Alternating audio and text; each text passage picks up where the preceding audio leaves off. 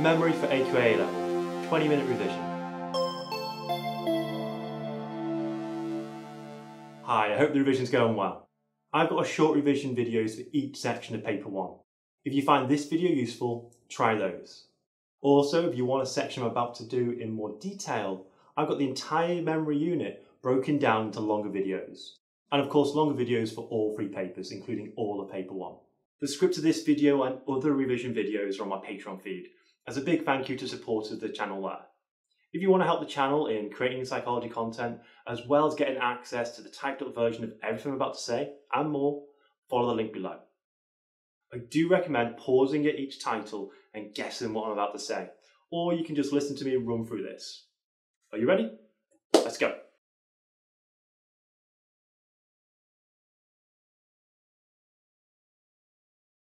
The multi-store model of memory. Atkinson and Schiffer in 1968. Theoretical cognitive model of how the memory system processes information. 3 stores. First, sensory register. Receives raw sense impressions. Attention passes information to short-term memory. Coding is modality specific. Iconic is vision, echoic is sound, haptic is touch, gustatory is taste, olfactory is smell. Capacity is very large, for all sense impressions each moment. Duration is very short, 250 milliseconds, but varies per store. Second, short-term memory. A temporary active store receiving information from the sensory register by paying attention, or from long-term memory by retrieval. Keeps information in short-term memory through maintenance rehearsal, or passes information onto long-term memory through elaborative rehearsal. Coding is acoustic, duration is approximately 18 seconds, capacity is 7 plus or minus 2 items from Miller. Third, long-term memory. Very long duration or permanent memory storage, theoretically unlimited capacity. Forgotten information appears to just be inaccessible. Long-term memory is coded semantically in the form of meaning, and to use information it's passed to short-term memory through retrieval. 3 types are episodic, semantic, and procedural. Capacity of the sensory register. Spieling found the recall of a random row of a 20-letter grid flashed 120th per second was high, suggesting all the rows were stored in the sensory register, so a large capacity. Capacity of short-term memory. Jacobs, 1887, found recall for lists of letters was around 7 items and 9 for numbers, suggesting a limited capacity of the short-term memory. However, this can be improved by chunking, making small sets or groups of items. Capacity, long-term memory. Wagner in 1986 created a diary of 240 events over 6 years. He tested himself on events and found recall was 75% after 1 year and 45% after 5 years, suggesting a very large capacity, potentially limitless. Coding in the short-term and long-term memory stores. Baddeley in 1966, 4 10-word lists to 4 participant groups. Word lists were acoustically similar or dissimilar, semantically similar or dissimilar. Found immediate recall was worst for acoustically similar, and recall after 20 minutes was worse with semantically similar.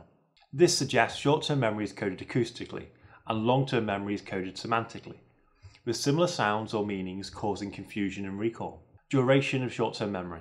Peterson and Peterson in 1959 found a recall of 3-letter trigrams, like HFR or TKD, was less than 10% after 18 seconds if performing an interference task, counting backwards, suggesting short-term memory duration is very short. Duration of long-term memory. Barrick in 1975 found recall of school friends and photographs was 90% after 15 years, and still 80% for names after 48 years in participants ranging from 17 to 74, suggests the duration of long-term memory is potentially limitless. The multi-store memory sees each store as a single unit, however there seem to be different types of long-term memory, and the working memory model explains short-term memory as a much more active system with multiple stores. The short duration of sensory register is supported by evolutionary theory. In the wild, quick reactions are vital for survival, so only important information will be retained and processed. Too much information retained would lead to slower reactions.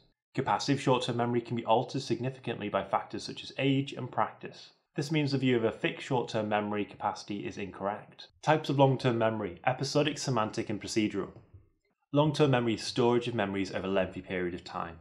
It's suggested that there are 3 types of long-term memory. These are either declarative, explicit, the what, meaning expressible in words, or non-declarative, implicit, the how. Episodic, memories of experience and events. Timestamp, so have a reference to time and place. Declarative, can be recalled consciously, autobiographical, and the strength of the memory is influenced by the emotion felt at the time. It's associated with the hippocampus and the prefrontal cortex. Semantic, memory for facts, meaning and knowledge. Declarative and recalled consciously. The strength is from the processing depth. Lasts longer than episodic and not time-stamped. Episodic becomes semantic over time. Associated with the frontal cortex. Procedural. Unconscious memories of skills like riding a bike, often learned in childhood. Not declarative and not recalled consciously. More resistant to forgetting than episodic or semantic. Associated with the motor cortex and cerebellum. Clive Waring has retrograde amnesia, so can't remember his musical education. Episodic. However, remembers facts about his life. Semantic. He can also play the piano. Procedural. Due to anterior grade amnesia, he can't encode new episodic memories, but he can gain new procedural memories in experiments via repetition. This shows semantic, episodic, and procedural memory are separate systems, suggesting different brain areas. Hertz in 1997, 1,000 male and females given tasks that tested either episodic or semantic ability. Found females were better on episodic tasks, but no difference in semantic tasks. This suggests episodic and semantic are separate systems. Idiographic case studies lack the control to suggest a cause and effect relationship between the brain areas and memory functions. Case study subjects using memory research may be different to the normal population before the damage. The working memory model. Badley and Hitch, 1974, a theoretical cognitive model of information processing in short-term memory. Questions on the working memory model and the multi-store model will often credit the diagram. The phonological loop processes sound information, so acoustically coded. Contains the primary acoustic store, the inner ear storing words recently heard, and the articulatory process, the inner voice storing via subvocal repetition. Capacity of 2 seconds. Visuo-spatial sketchpad, a limited capacity of around 4 objects, and codes visuo-spatial information. Contains visual cache, a passive store of form and colour, and inner scribe or inner eye, an active store of spatial relationships.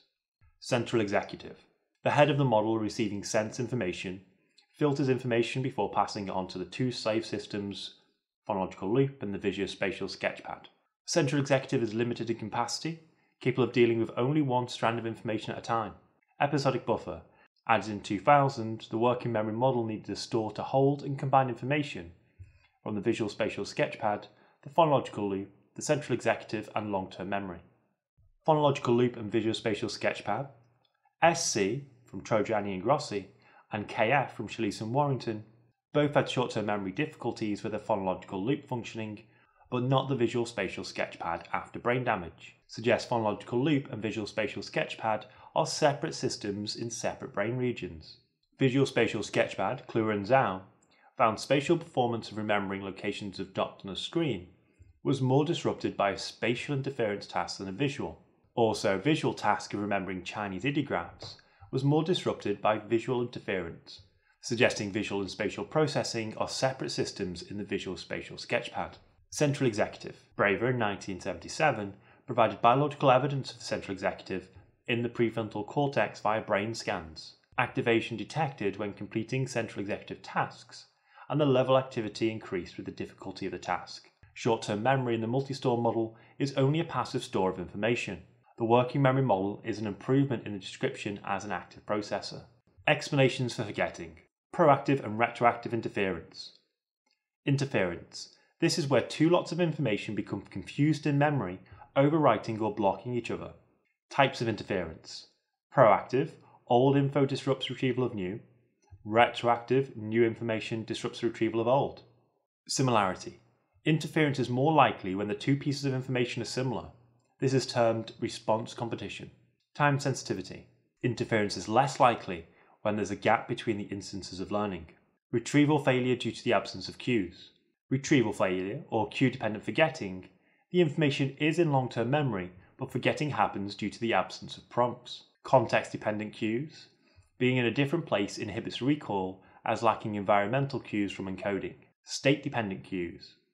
Different mood or state of arousal inhibits recall. The internal environment is different from encoding. Interference. Smith in 2000 conducted a questionnaire on 211 participants between 11 and 79 years old, including a map of the area around their old school without street names, found the more times an individual moved home, the fewer street names could be recalled, suggesting retroactive interference. Remembering new streets made recalling old streets harder. Context-dependent cues. Godden and Badley in 1975. Material learnt underwater or on land. Found recall was best with divers if they learnt in the same context or environment as tested, suggesting environmental cues promote recall. State-dependent cues. Overton in 1972. Material learnt drunk or sober. Found recall was best when in the same internal state. Suggests internal cues promote recall. Knowledge of how forgetting works can have practical applications such as effective revision strategies. Factors affecting the accuracy of eyewitness testimony. Misleading information.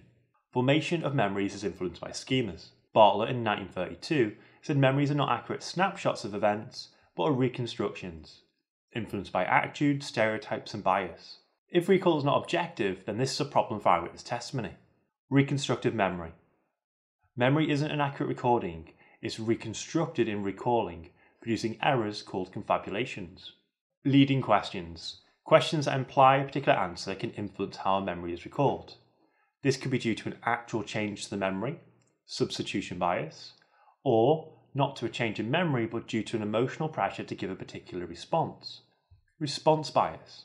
Post-event contamination, discussion. This is when the recalling events by one witness alters the accuracy of the recall by another witness. This could be due to memory conformity. The witnesses go along with the other accounts for social approval. Loftus and Palmer in 1974 found that when shown clips of traffic accidents and then asked the leading questions about the car's speed, 45 participants estimated a higher speed if more extreme verb was used. Contacted, the average was 31.8 and smashed was 40.8, suggesting leading questions alters witnesses' recollection. Loftus and Palmer in 1974, in a follow-up study, found participants were twice as likely to report seeing broken glass if the verb smashed was used rather than hit in a questionnaire 1 week after seeing the traffic accident clip, suggesting misleading information can recall in substitution, not just response bias. Gabbett, in 2003, found that when able to discuss alternate videos of the same crime, 71% of the participant pairs included information that wasn't in their own video, compared to 0% of pairs who couldn't discuss, showing memory conformity. If witnesses are warned of its effects, the impact of post-event discussion can be reduced. Bonder, 2009. Factors affecting the accuracy of eyewitness testimony. Anxiety. Anxiety is a mental state of arousal that includes feelings of extreme concern and tension. Eyewitness testimony after violent crimes include high anxiety, but research in eyewitness testimony often has no emotional impact on the participant, resulting in low validity. Decreases recall. High levels of anxiety produce poor recall of the perpetrator. This may be due to weapon effect, focus, weapons causing anxiety, witnesses are distracted, focusing on the weapon rather than the criminal. Increased recall. A state of arousal could improve general alertness or awareness of the situation and surroundings, and the emotional aspect could improve memory encoding. The Yerkes-Dodson law of arousal. These conflicting results could be explained by accuracy increasing as anxiety rises due to attention to a point in which anxiety becomes too high and more stress results in lower accuracy. Johnson and Scott in 1976 found participants were more able to recall a man from a photograph if overhearing a normal conversation and then seeing him walk out with a pen and greasy hands, 49%, than if the conversation was hostile, breaking glass, and walking out with a knife and bloody hands, 33%, suggesting weapon focus.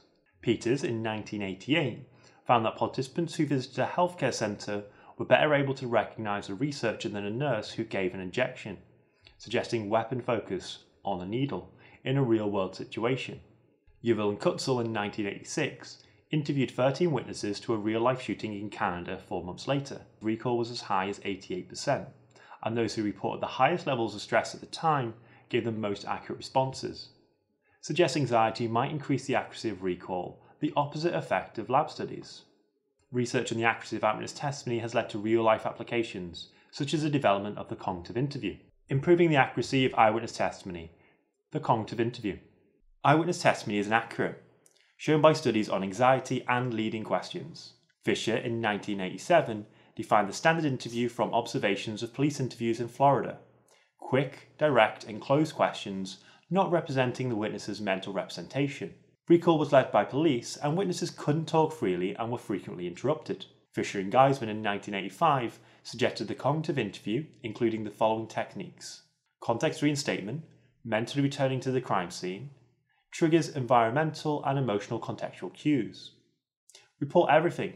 All details, even if they seem irrelevant, should be mentioned. Recall from a changed perspective. Consider the perspective of witnesses or the perpetrator to disrupt schema or biases. Recall in reverse order.